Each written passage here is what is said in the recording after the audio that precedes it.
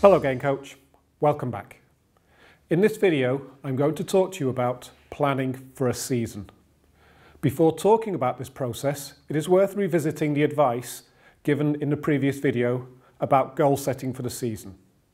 In that video, I talked to you about how, for many children's coaches, it makes sense to create goals for a season that are based on principles.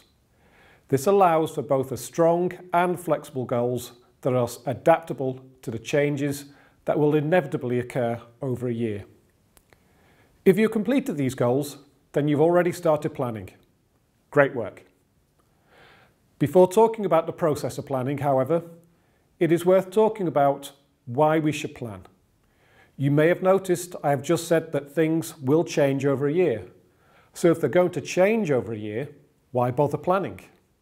Planning is difficult, time-consuming, inefficient.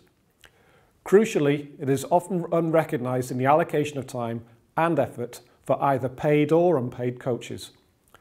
It all seems a bit pointless, doesn't it? So, why plan? Well, I think there are 4 key reasons. 1.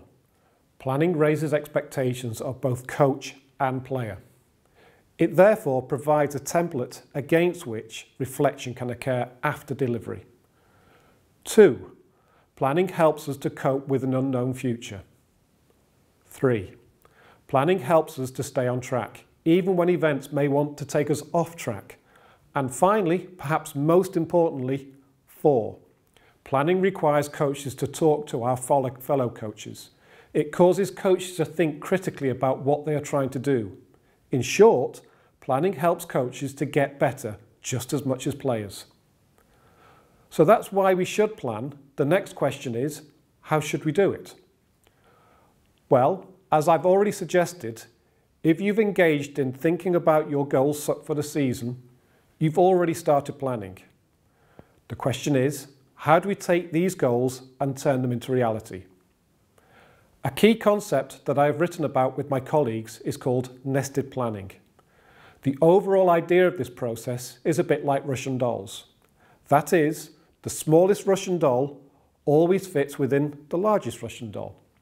Likewise, research shows us coaching is most effective when the smallest coach-athlete or coach-coach or coach-committee interactions are nested within the overall goals that are being worked towards. In practicality, the way we have seen this work best is when 3 levels of planning occur: macro, meso, and micro.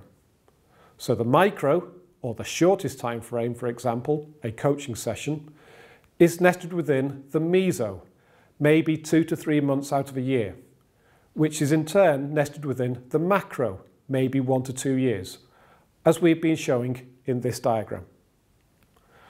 My colleague, Mike Ashford, is going to talk to you about micro planning in the next video. Therefore, I will use this video to talk about macro and meso planning. At a macro level of planning, you can think about where you would like to be in 1 to 2 years. If you have engaged in your vision, mission, strategy level of thinking, and then developed some annual goals based on this, you have done most of the work. The example shown here reflects how this might work in a well-resourced talent development setting.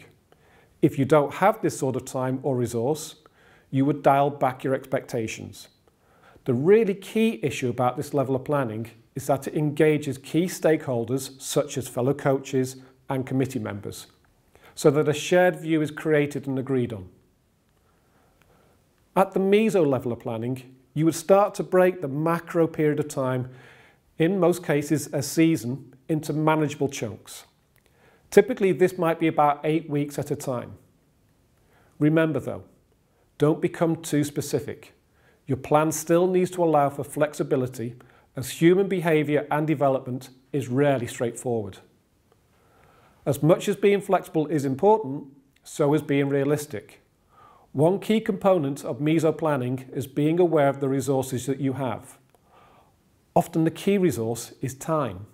For example, in my club, I am probably with the boys I coach for about 3 hours a week, for about 25 to 28 weeks of the year.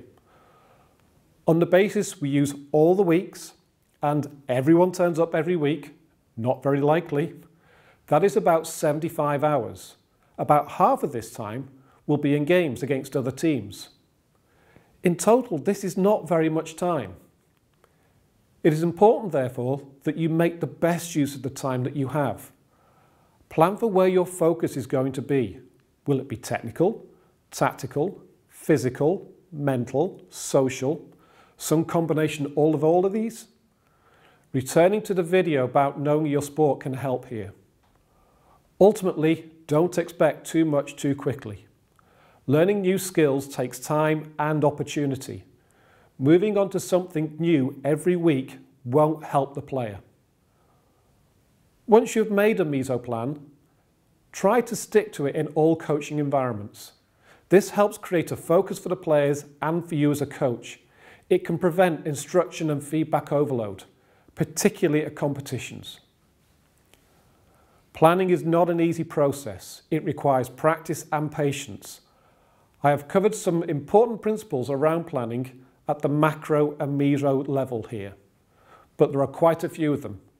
To help you in learning and implementing these ideas, I have created some templates within the study guide that goes with this MOOC.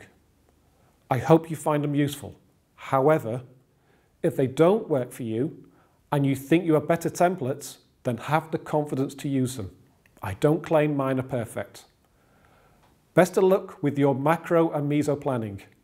Remember to follow with the video around session planning to get the full nested planning idea. Bye for now and good luck.